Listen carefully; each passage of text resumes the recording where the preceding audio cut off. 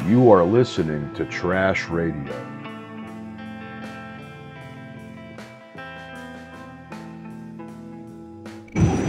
Seventh President of the United States, born on the 15th of March, 1767, at the Warsaw Settlement in Union County, North Carolina, or in Lancaster County, South Carolina, to where his parents had immigrated from Carrickfergus, Ireland, in 1765.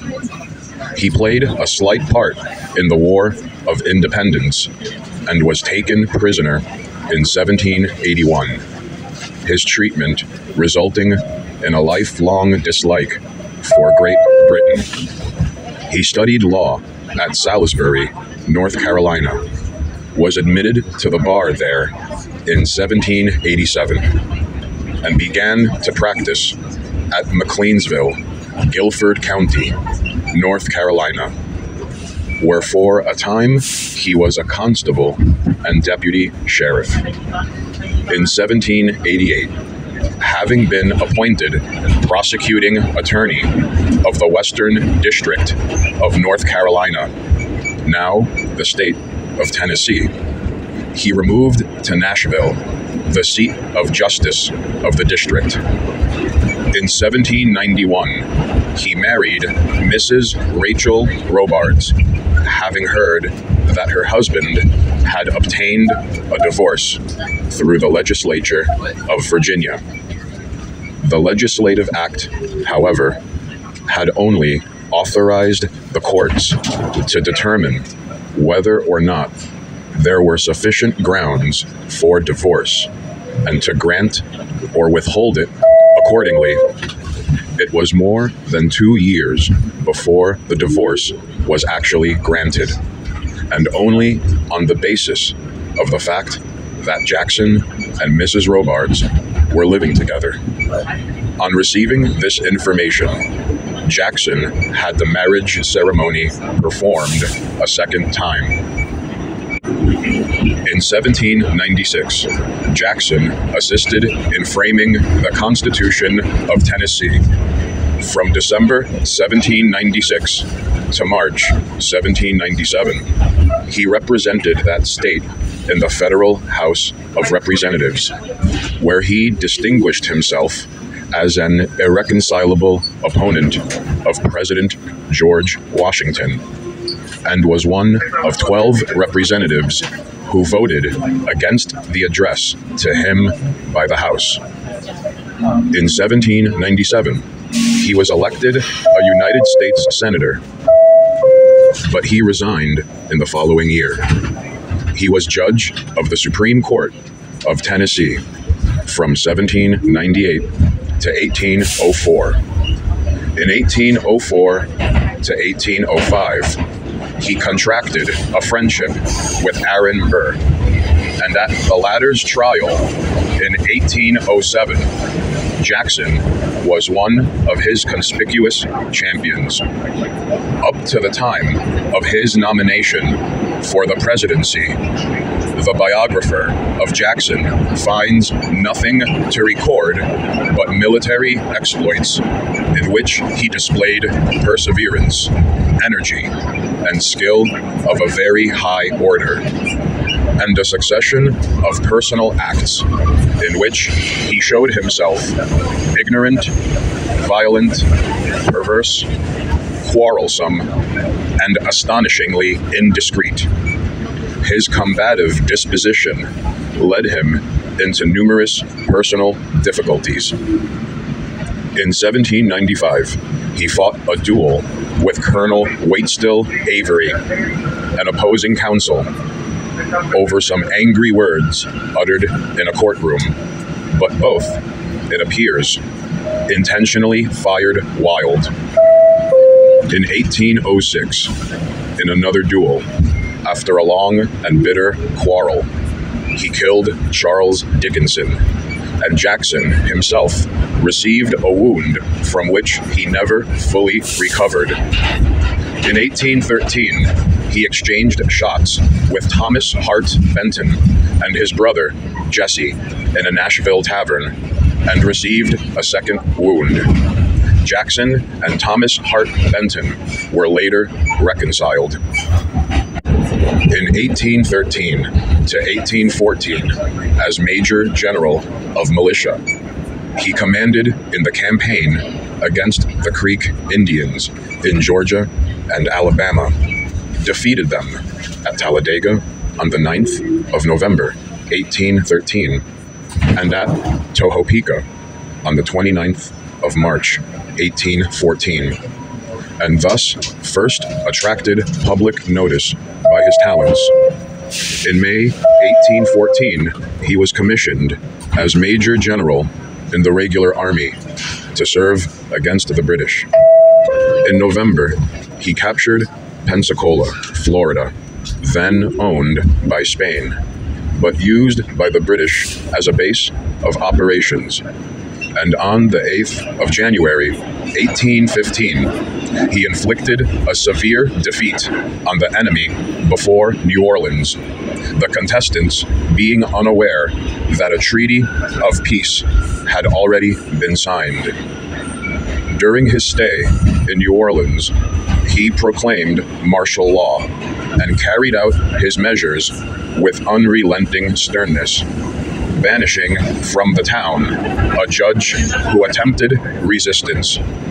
When civil law was restored, Jackson was fined $1,000 for contempt of court. In 1844, Congress ordered the fine with interest to be repaid. In 1818, Jackson received the command against the Seminoles. His conduct in following them up into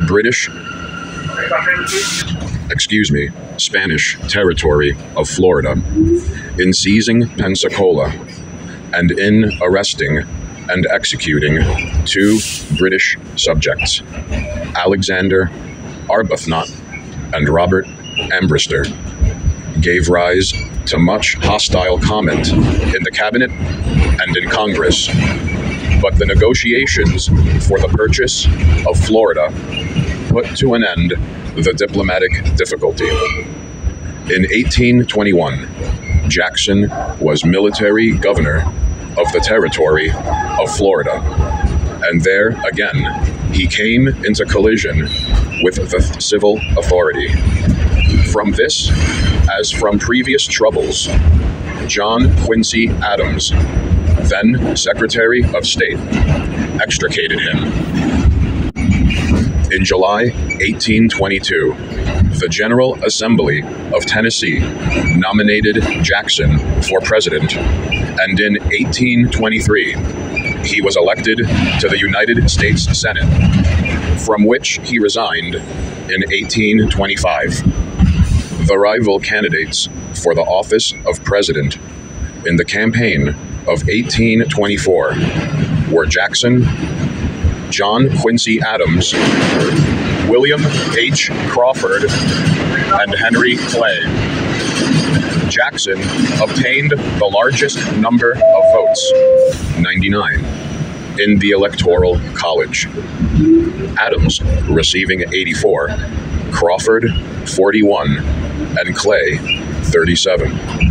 But no one had an absolute majority, and it thus became the duty of the House of Representatives to choose one of the 3 candidates, Adams, Jackson, and Crawford, who had received the greatest number of electoral votes.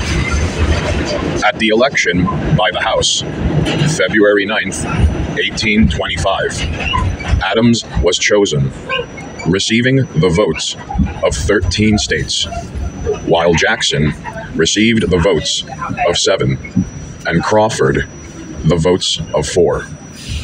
Jackson, however, was recognized by the abler politicians as the coming man.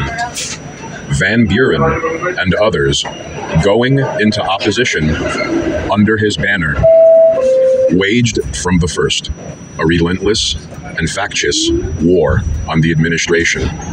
Van Buren was the most adroit politician of his time, and Jackson was in the hands of very astute men who advised and controlled him.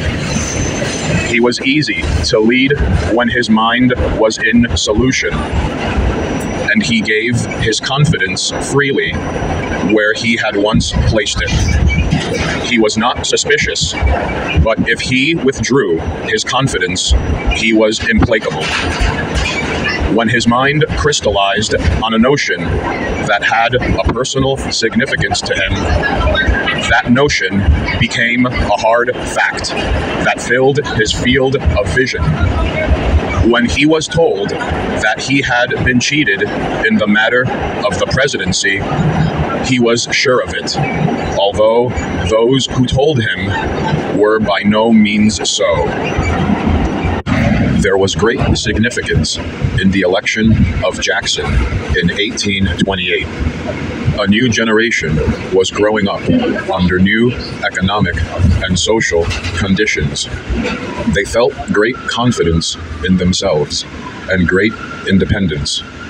They despised tradition and the old world ways and notions, and they accepted the Jeffersonian dogmas, not only as maxims, but as social forces, the causes of the material prosperity of the country. By this generation, therefore, Jackson was recognized as a man after their own heart.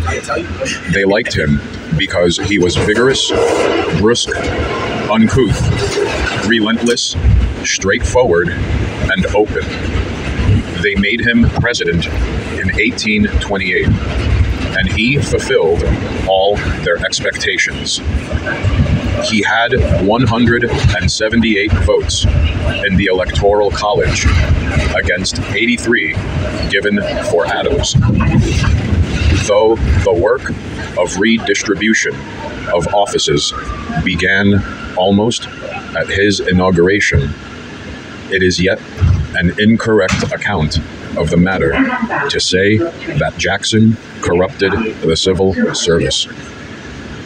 His administration is rather the date at which a system of democracy, organized by the use of patronage, was introduced into the federal arena by Van Buren.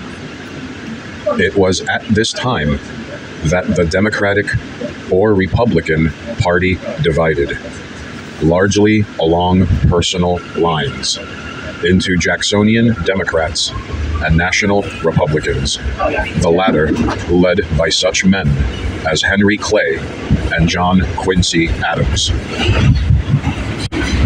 The administration itself had two factions in it from the first. The faction of Van Buren, the Secretary of State in 1829 to 1831, and that of John C. Calhoun, Vice President in 1829 to 1832.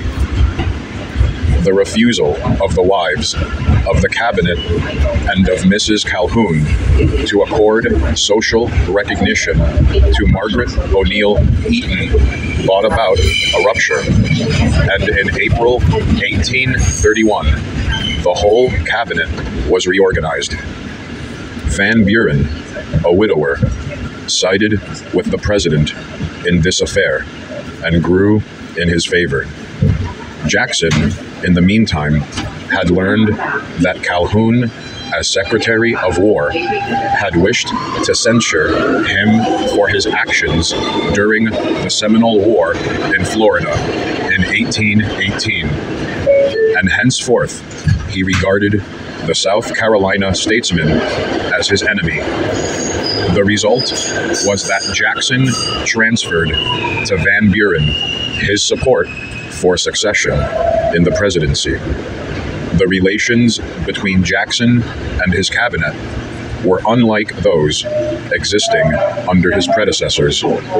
Having a military point of view, he was inclined to look upon the cabinet members as inferior officers, and when in need of advice, he usually consulted a group of personal friends who came to be called the Kitchen Cabinet.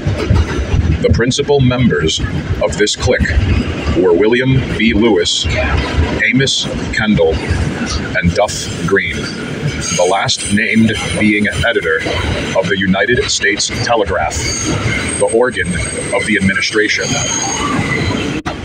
In 1832, Jackson was re-elected by a large majority, 219 electoral votes to 41, over Henry Clay, his chief opponent.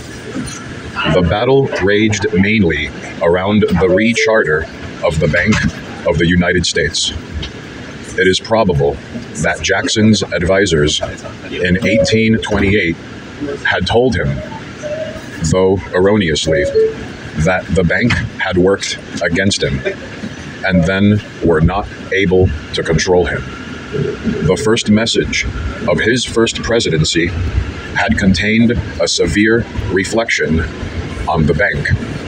And in the very height of this second campaign, July 1832, he vetoed the re-charter, which had been passed in the session of 1831 to 1832. Jackson interpreted his re-election as an approval by the people of his war on the bank, and he pushed it with energy. In September 1833, he ordered the public deposits in the bank to be transferred to selected local banks and entered upon the experiment whether these could not act as fiscal agents for the government, and whether the desire to get the deposits would not induce the local banks to adopt sound rules of currency. During the next session, the Senate passed a resolution condemning his conduct. Jackson protested, and after a hard struggle, in which Jackson's friends were led by Senator Thomas Hart Benton, the resolution was ordered to be expunged from the record on the 16th of January, 1837.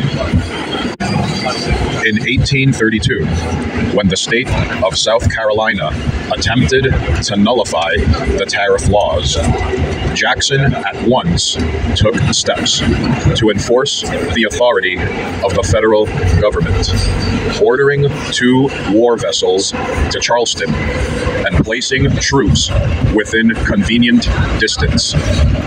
He also issued a proclamation warning the people of South Carolina against the consequences of their conduct.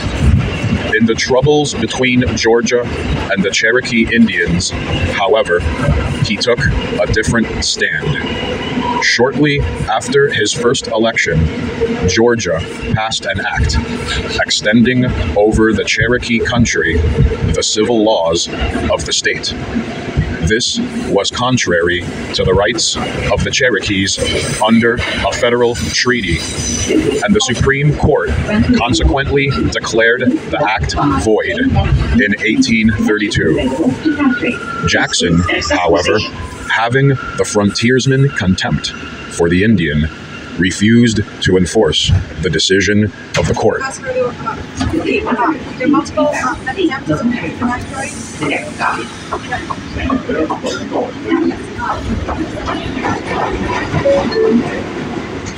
Jackson was very successful in collecting old claims against various European nations for spoliations inflicted under Napoleon's continental system, especially the French spoliation claims, to which he acted with aggressiveness and firmness, aiming at a currency to consist largely of specie. He caused the payment of these claims to be received and imported as specie as far as possible. And in 1836, he ordered land agents to receive for land nothing but specie. About the same time, a law passed Congress for distributing among the states some $35 million balance belonging to the United States, the public debt having all been paid, the 80 banks of deposit in which it was lying had regarded this sum almost as a permanent loan and had inflated credit on the basis of it. The necessary calling in of their loans in order to meet the drafts in favor of the states, combining with the breach of the overstrained credit between America and Europe and the decline in the price of cotton, brought about a crash which prostrated the whole financial, industrial, and commercial system of the country for 6 or 7 years. The crash came just as Jackson was leaving office. The whole burden fell on his successor, Van Buren. In the 18th century, the influences at work in the American colonies developed democratic notions. In fact, the circumstances were those which create equality of wealth and condition, as far as civilized men ever can be equal.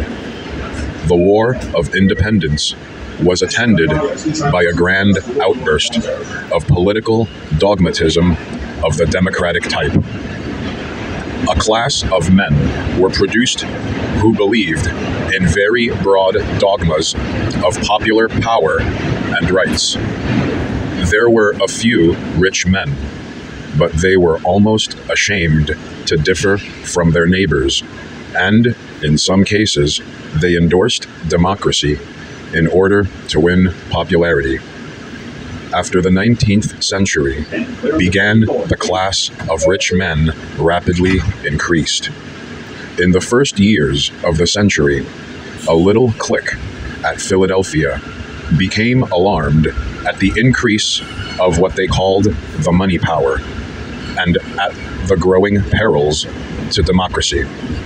They attacked, with some violence but little skill, the first bank of the United States, and they prevented its recharter.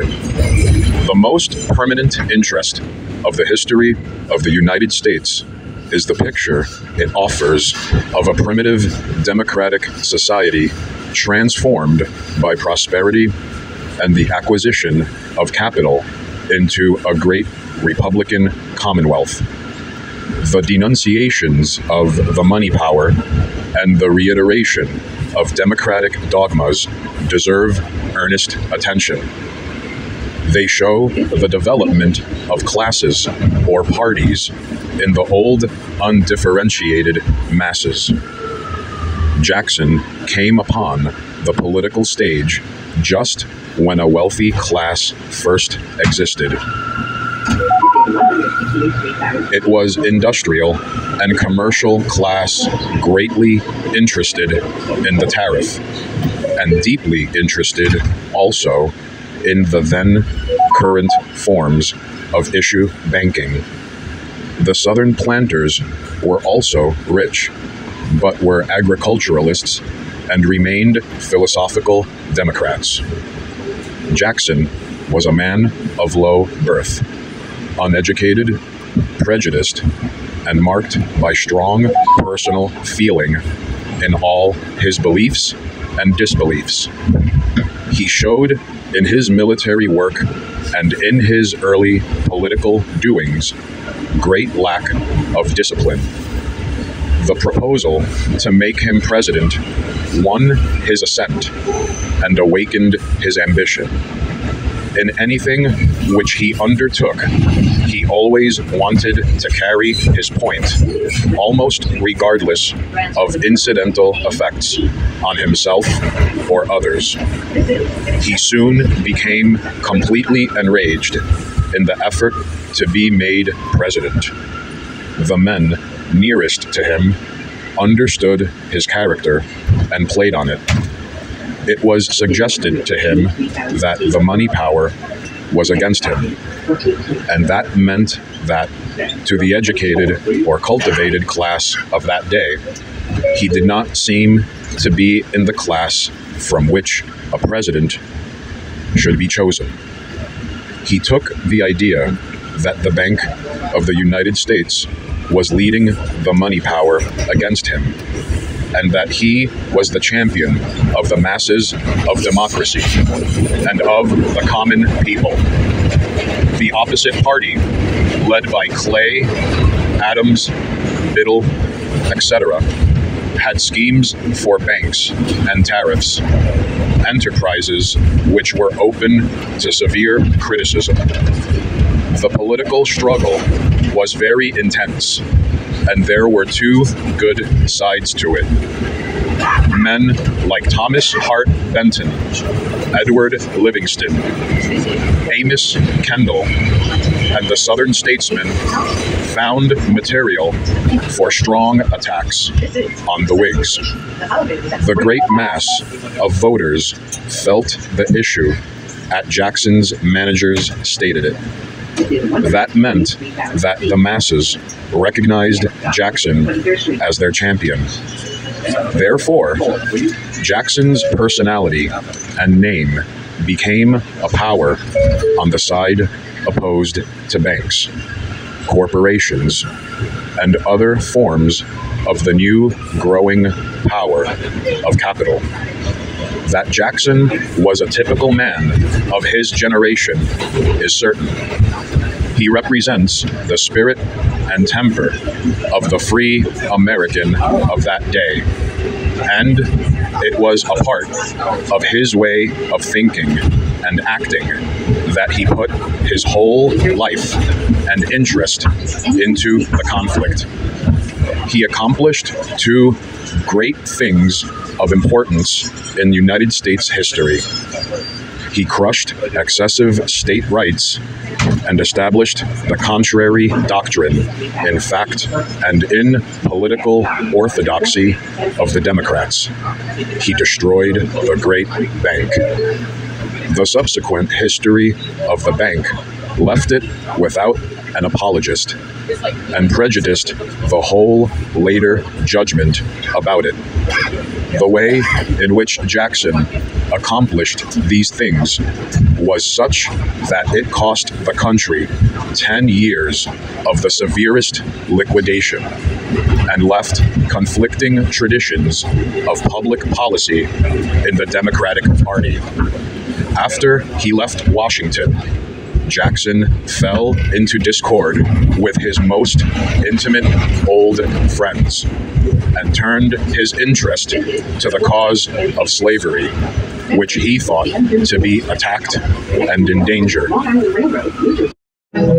Jackson is one of the few presidents of whom it may be said that he went out of office far more popular than he was when he entered. When he went into office, he had no political opinions, only some popular notions. He left his party strong, perfectly organized, and enthusiastic on a platform of low expenditure, payment of the debt, and no expenditure for public improvement or for glory or display in any form, and low taxes. His name still remained a spell to conjure with, and the politicians sought to obtain his assistance of his approval for their schemes. But in general, his last years were quiet and uneventful. He died at his residence, the Hermitage, near Nashville, Tennessee, on the 8th of June, 1845.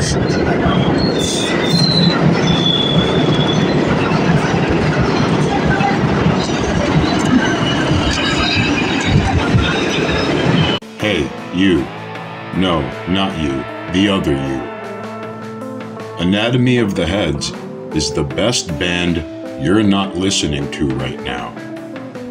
What you need to do is go to aoftheh.com. You're welcome.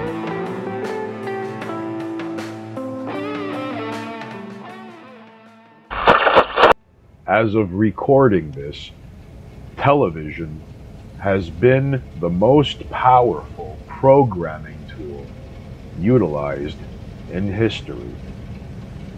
Passively receiving predetermined content, adhering to a schedule. These turned everyone into children's society, content to watch the spectacle and try to keep it up. The family unit was slowly dismantled under the guise of freedom and independence. And no, I'm not interested in your argument against this because it's wrong and you need to move on. This was an engineered push to destroy any anti-state support structures. But it takes two to tango, and the boomers were more than willing to buy into fantasies that inflated their egos. They didn't need to raise their children. That was what schools were for. They didn't need to take care of their children past 18. This is America, and independence is what we worship. I look around at the boomers, and they are a sorry lot. They lived their entire lives as consumer tourists, never investing in anything, never building or growing anything of their own. And if they did manage, it was to save up for their retirement. Although, let's be honest, most just cashed in on the housing bubble, fueled by the Federal Reserve and those who gained from speculating on it. They don't really have any reason to live, except to consume and travel. They end up wasting most of their savings and retirements constantly chasing a lifestyle they never reach because they can't be young again. And the happiness that was promised to them by all the commercials just isn't there. They continue to spend more and more money to prolong their lives, which they use just to watch more TV, leaving nothing behind for their children or grandchildren. Boomers sit in their nice houses while you scrounge with roommates, and they blame you for the destruction of this world. William Gibson once said that the future is already here, it's just unevenly distributed. Well, the good news is he's right, but the bad news is we live in a cyberpunk dystopia without all the cool stuff. Let's take a look, shall we? We're starting with the economy.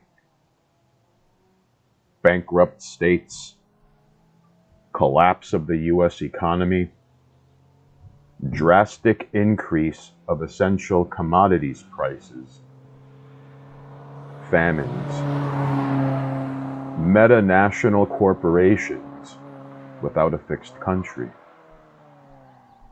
and takeover of food production by states and megacorporations. The environment. Climate changes, depletion of global resources, massive animal die-offs, in particular, birds and fish. Depletion of oil resources, dwindling supplies of drinking water, ecocide, and multiplication of large-scale natural disasters. Well, other disasters as well, if you're familiar at all with what's happening in East Palestine, Ohio at the moment. geopolitics, balkanization of the United States and other countries,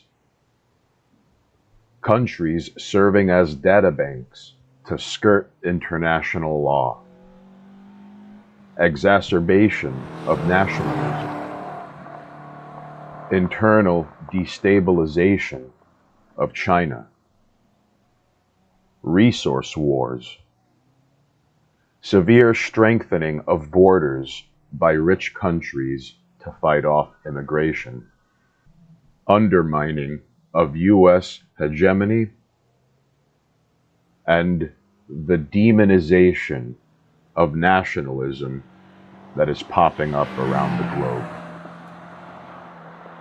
Social. Abandonment of any kind of social welfare. Blood sports. Brainwashing and deceiving of the masses through mass media. Control of society by powerful megacorporations.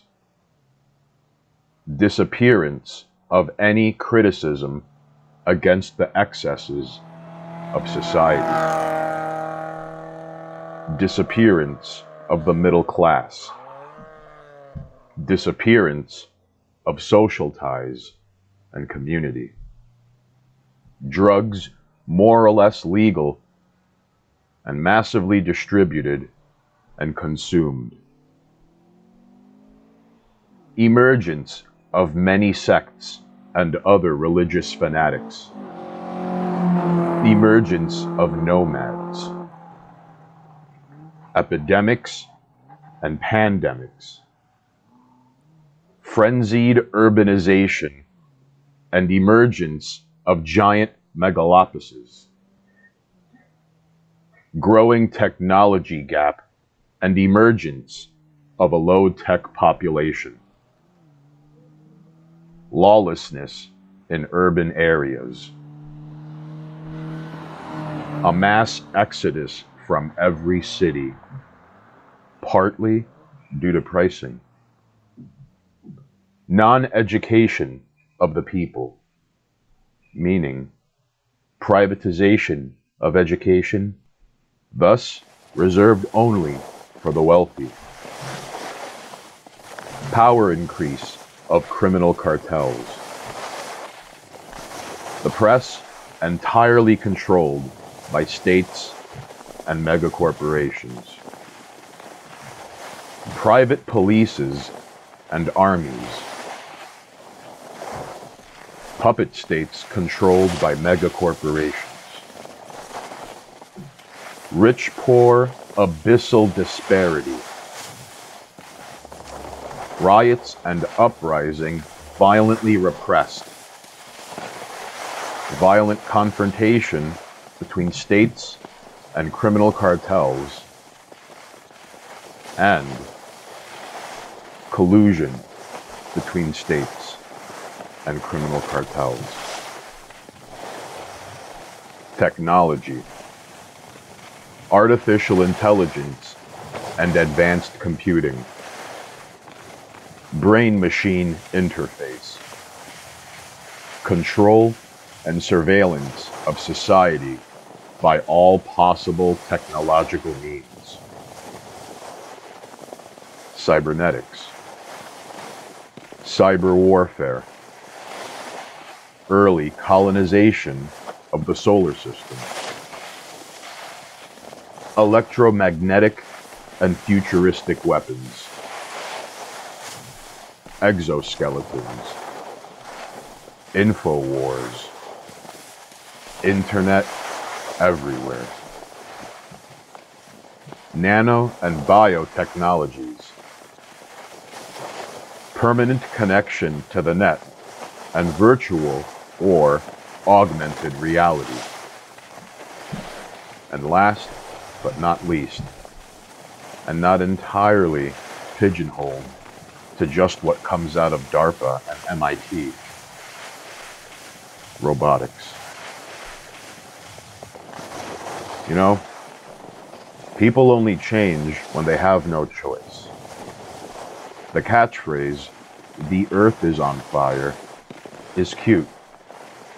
But until the earth is actually burning, then one option is to get used to that status quo.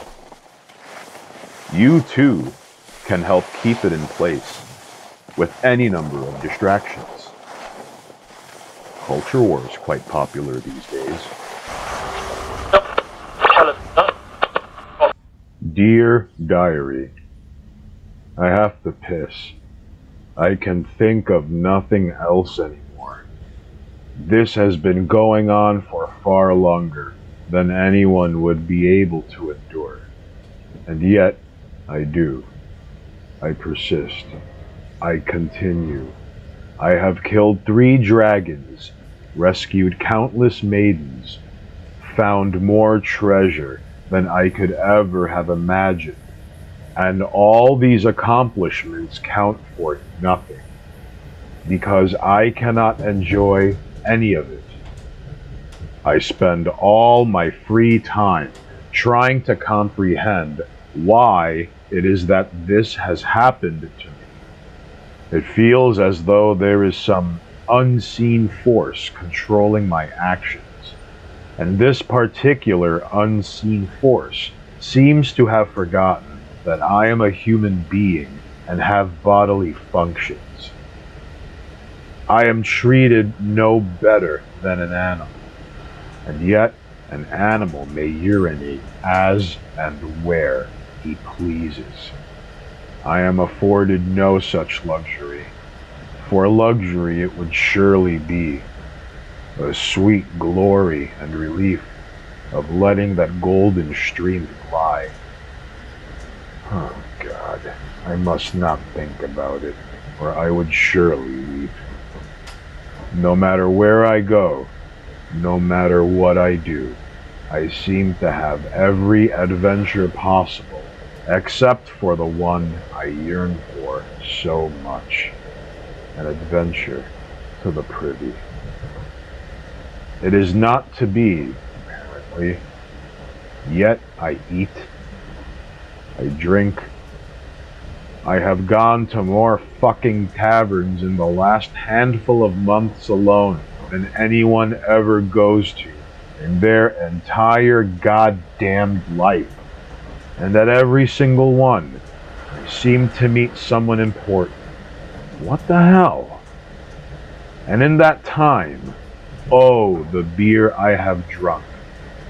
Suspiciously, I have not actually gotten intoxicated. Not once. And yet, I drink so much.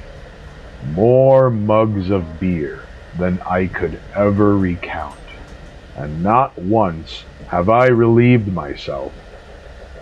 I feel as though I am going to explode. And yet, impossibly, I live on. Today, one of my teammates was killed. A childhood friend of mine, whose parents for some reason named him Ravenwood Blade. A retarded name, to be sure, but no less so than the rest of my teammates. He was killed. I could not weep. I shed no tears. In fact, deep down, I feel good. I envy him. I know that he has gone to his final reward, where no doubt he is piddling up a storm. If only I were so lucky. I no longer desire to live. All I want is to take a piss. While I'm at it, I really have to shit. In Fallout 3, you have Little Lamplight and Big Town. These are nothing but tropes pretending to be world building. Little Lamplight is the worst offender, considering how it only makes sense if the war happened a year or less ago. and these kids were stranded in a cave when they took shelter from the bombing with their teachers. The Brotherhood of Steel being present in Fallout 3 could be acceptable. Their behavior can't. Knights in shining armor are not what the Brotherhood of Steel is, but that's what they're presented as. Why? Because Bethesda can't make a game without using black and white morality and an organization of elite warriors to join to save the world. Even the Garden of Eden creation kit was a MacGuffin done wrong. It's shown in Fallout 2 that it was a suitcase of seeds to replant and restart civilization. Not a magical device that can create life, which even if it was, using it as a water filter has got to be the dumbest thing ever. Contrary to most people, I get the idea about that game's plot being entirely surrounding the water purifier. It's a nod to the first game, where water plays an important role to hook the player, and the factions aren't all fighting to turn it on. They are fighting for controlling a very important asset that can ensure supremacy over the DC wasteland and beyond. However, it's still a cookie-cutter black and white story with the option of being a dick because violence is funny, haha, and it takes the entire central plot of the game when in the first, it was but the first hook into something far more serious. It violates the idea of what the Garden of Eden creation kit is. It paints the Brotherhood of Steel and the Enclave in a completely wrong way, and it doesn't even make sense considering Megaton's water purifier or even Harold. Fallout 4 is even worse. The Institute alone takes the fucking cake here. Session 1. Had first meeting with M today. He seems on the whole a well-adjusted young man. Unsure why he seeks therapy. Today's session was mostly introductory. Session 2. M has had some rough luck, as he fell into a vat of chemicals while at work this week. The chemicals were mostly an untested mix of this thing and that, left uncovered and with a catwalk above it. My suggestion that he discuss this with OSHA fell largely on deaf ears. Session 3. I feel that M is having a difficult time dealing with traumatic experiences, though it is perfectly understandable that his incident at work would remind him of his own mortality, and as such, the murder of his father when he was younger. He has become perhaps unhealthily fixated on the growing crime rate of the city in which he lives. It would also appear that his former co-worker, Dr. X, has been exhibiting self-destructive behavior and also signs of projection, as he blames the company he was fired earlier this year for testing new formula on himself, for his being ostracized from most social circles. I suggested to M that perhaps Dr. X would do well to seek therapy himself. Although I am not accepting new patients at this time, I would certainly be able to refer him. Session 4. M has externalized his abandonment issues and his social conscience in a way that I did not see coming.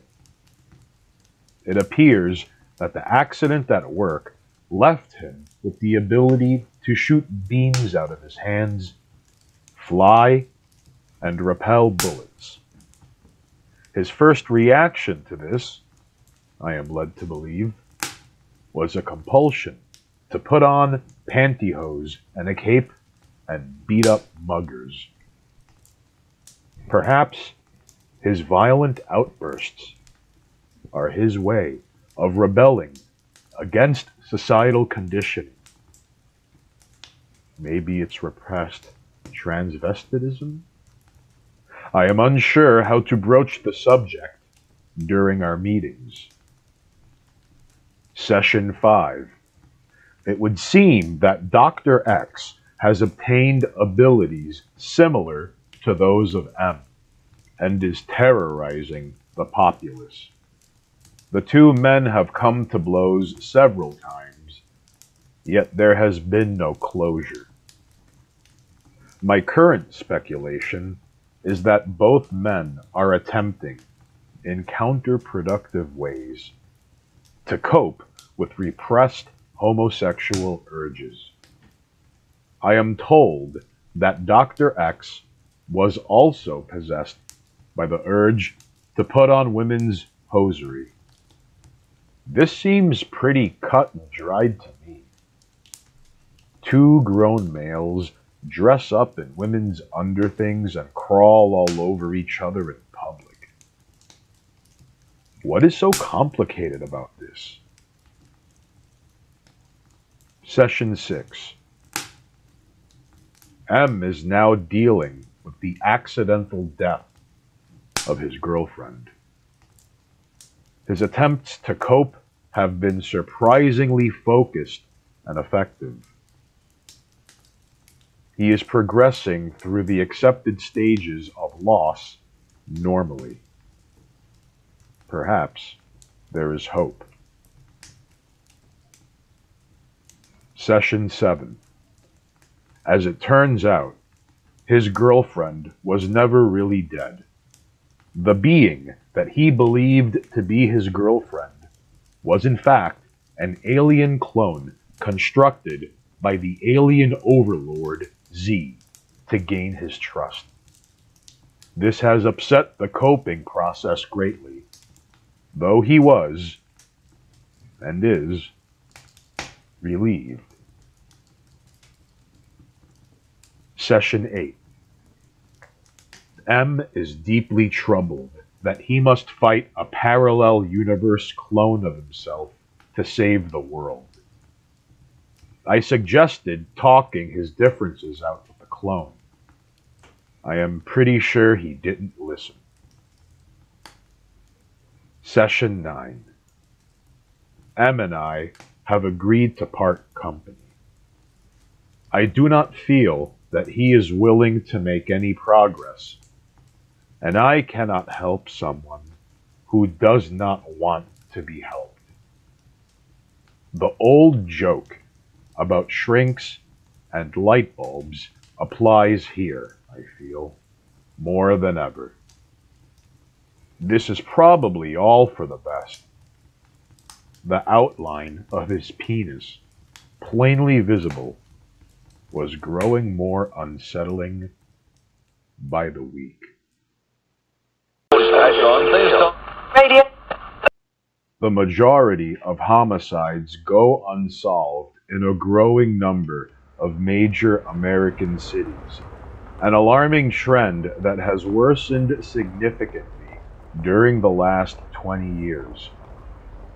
73 major police and sheriff's departments reported to the FBI that they failed to make an arrest in most of the homicides they investigated this year.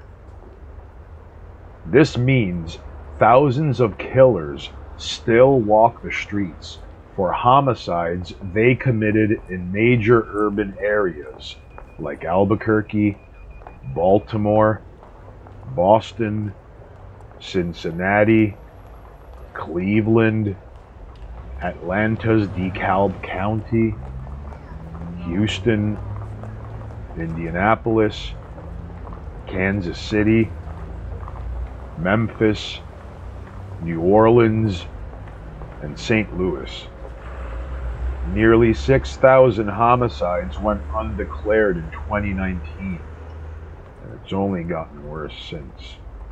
Stop and think about last year. If I had to wager a most morbid bet, the number of undeclared homicides has only climbed since. Considering the permanent digital footprint people now leave behind, unless they're Amish or pretty much removed from society, it's incredible that serial killers are still out there. 3 years ago, a suspect in Chicago was arrested for the murder of 51 women, all strangled.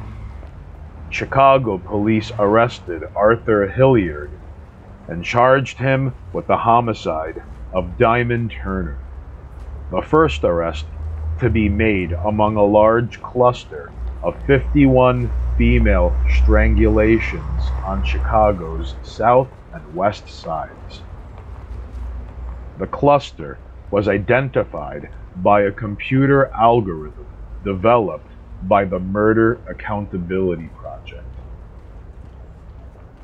Murderdata.org is a site trying to find at-large serial killers. Murderdata.org is a site trying to find at-large serial killers. Consider how many crimes have slipped through the cracks since 2020, when Chinese lung herpes became both the foreground and background of so much that has unfolded before our eyes, and against what I can only hope is your comprehension and mine. I saw a homicide detective give a talk on serial killers once at a university.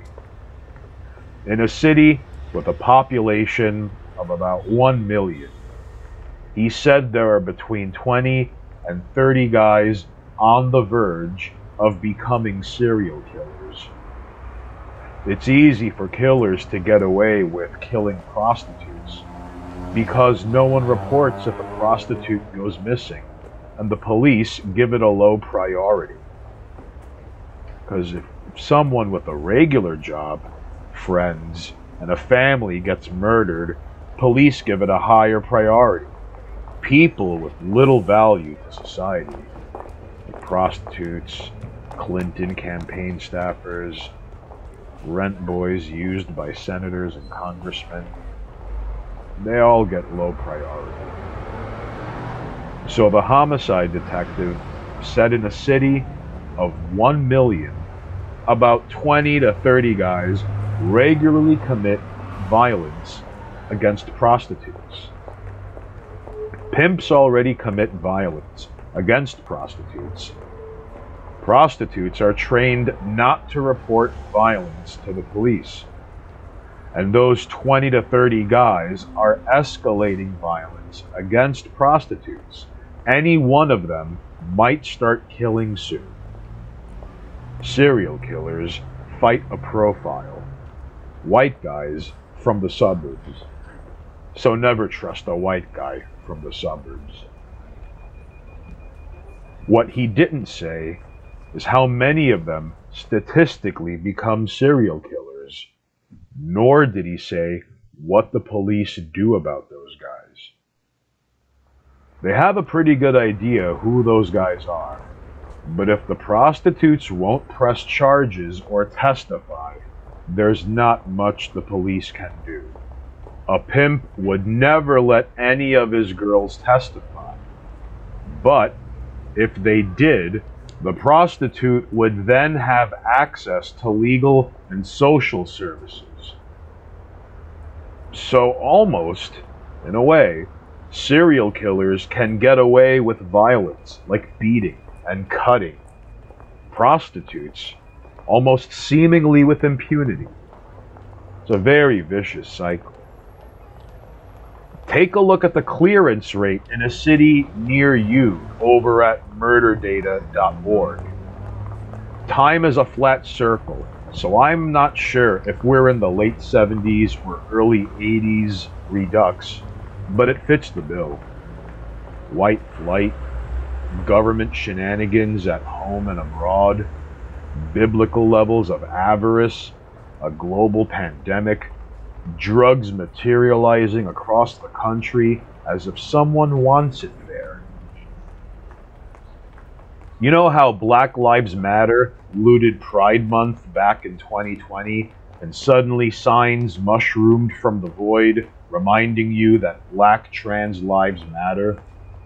They never mention who puts them at risk, or black lives in general.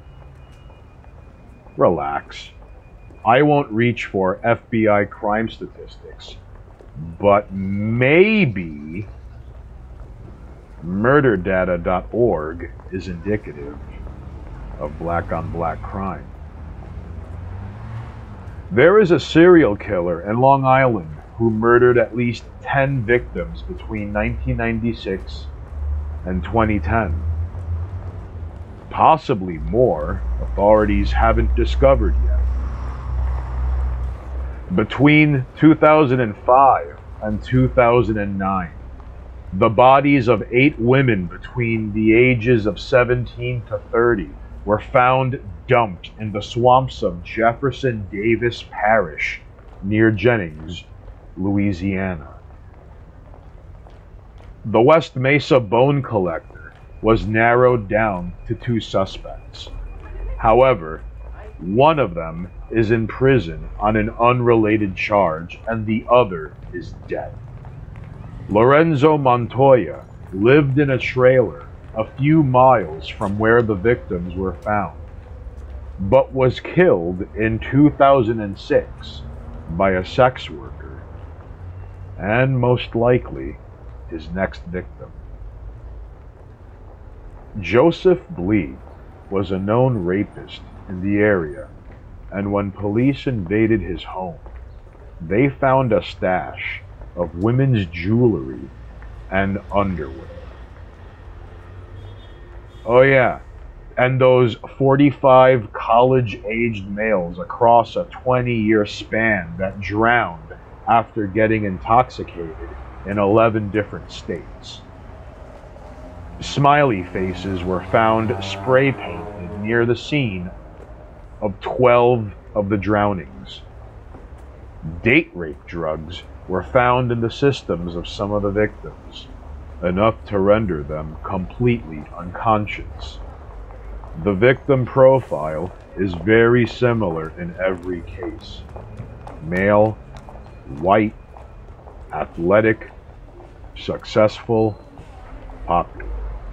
In the world outside America, there's someone in Carapicubia, Brazil, who killed 12 gay guys execution style with bullets to the head and beat one to death.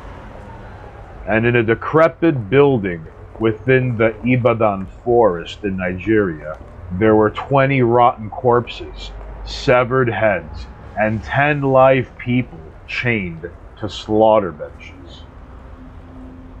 Pedro Lopez, the Danilovsky maniac, and presumably whoever killed 12 and injured 35 by Parakot poisoning in Hiroshima back in 1985, are still out there.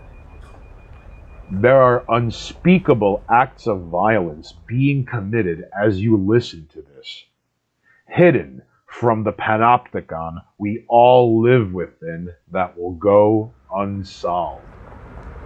This raises dozens of questions I'm not sure anyone is prepared to answer, let alone entertain long enough to provide something resembling an answer to how. Ed Kemper turned himself in and helped update the mental assessment test he outwitted before released back to society. after serving time in San Quentin for killing his grandparents. Ted Bundy helped the FBI catch the Green River Killer. Sure, time might be a flat circle, but some things have been long overdue. You know when you watch an older movie and the people on screen aren't flawless creatures hatched in pods who don't look like anyone you know? Well, the Trash Radio Patreon is like the internet talkity-talk version of that. So come on down